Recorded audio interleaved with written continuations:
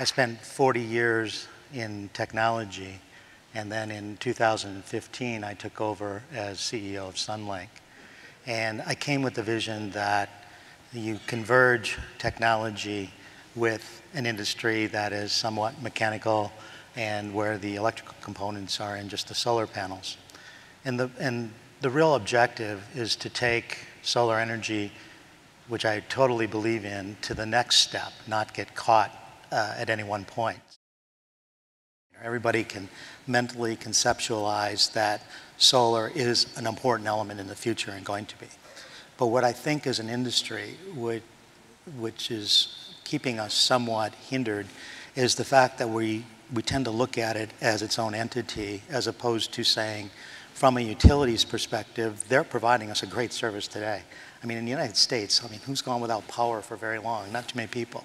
So how do we take and look at the problems that they have in the future to retire the coal-fired plants and the different things, and how do we work with them to make solar integrate in a better manner?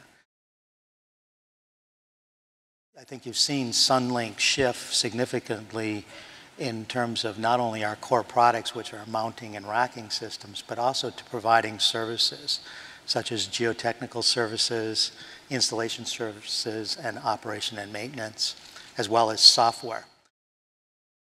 I think what we need to do is make advances beyond what we're doing today. We're satisfied probably with the rate of what we're doing. We think we're growing fast.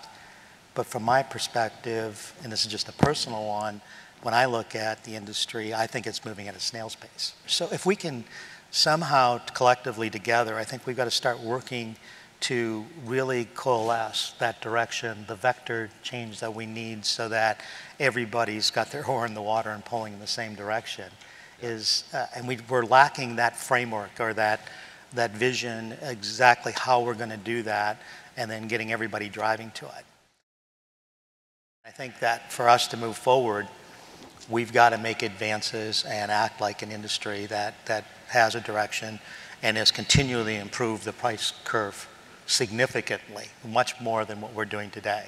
And the only way we're going to do that is by the incorporation of technology from beyond just static models that we have today. And that goes back to the Internet of Things. We've got to have our systems collecting real-time data as to the performance, not only electrically but mechanically, so that it can feed the designs to lower the costs. And that's what we're trying to do. Companies like SunLink are trying to bring technology to extend beyond the realm of the way we look at solar today. And I use the analogy, when all you have is a hammer, everything looks like a nail.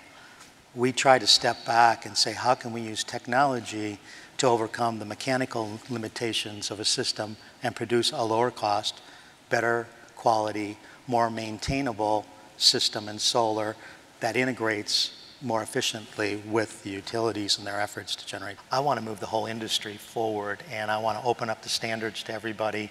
I want to show the industry how to provide solutions that are of value to the exact people like yourselves that will move the industry forward.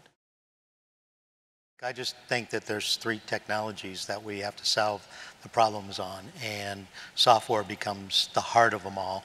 We've got to solve security and control, grid integration, and storage. And unless we solve that as a global thing, we're going to limit ourselves. And our start of that is our Vertex software platform, which I encourage people to look at, and we're providing open interface so that people can develop on top of that to improve it, to move the industry forward. But without those 3 things being solved, we do basically have a governor on our growth. We'll always have an energy infrastructure or backbone, but the majority of energy will be developed or produced on a distributed nature. So if you think of the future being energy producers participating in an automated market of high-frequency trading of energy, and I believe that all the modalities of energy together have to work together in concert with the utilities to get there, but that's where we will achieve the lowest cost energy, the most efficient, the best for our economy, the best for our world and our children, so they have a place to live.